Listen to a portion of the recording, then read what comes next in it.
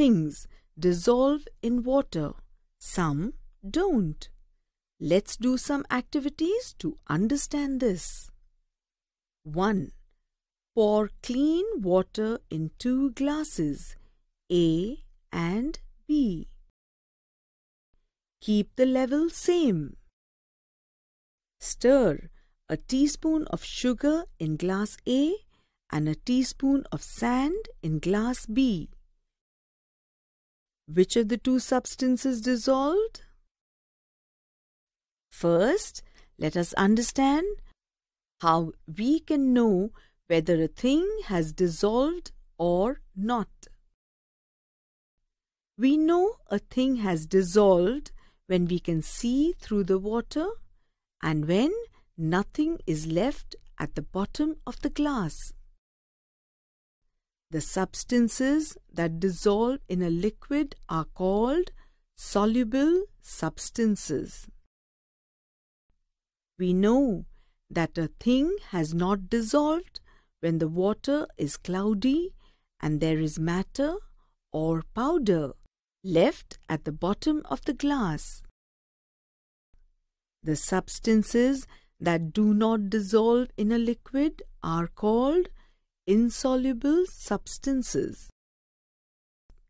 We can see that the water in glass A, in which we added sugar, is clear and there is nothing at the bottom, while the water in glass B, in which we added sand, is cloudy and there is matter at the bottom. Now we know that the sugar dissolved in the water and hence it is a soluble substance, while sand did not dissolve and hence is an insoluble substance. 2. Take 2 lumps of alum of the same size. Powder one of the lumps and leave the other as it is. Put the powdered alum in 1 glass of water, the solid in another. You will notice that the powdered soluble solid dissolves faster in water. Now, let's carry out an experiment to see which liquids dissolve or mix with water. Add a tablespoon of oil to a glass half full of water. Stir. Let the glass rest for 10 minutes. Now, add a few spoons of orange juice in another glass of water. Stir. Have both the liquids mixed with water?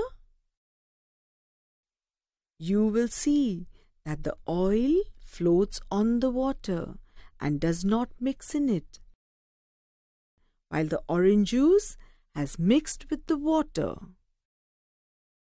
The liquids which mix with each other are called miscible liquids, such as orange juice and water. The liquids which do not mix with each other are called immiscible liquids, such as oil and water. Do gases mix in water? When you open a bottle of soda, you see bubbles coming out. These bubbles are nothing but carbon dioxide gas. Soda water is nothing but water mixed with carbon dioxide gas under pressure. When the cap of the bottle is removed, this gas escapes in the form of bubbles. Carbon dioxide dissolves easily in water. Wasn't it fun to learn about soluble, insoluble substances, miscible, immiscible liquids, and why objects float and sink?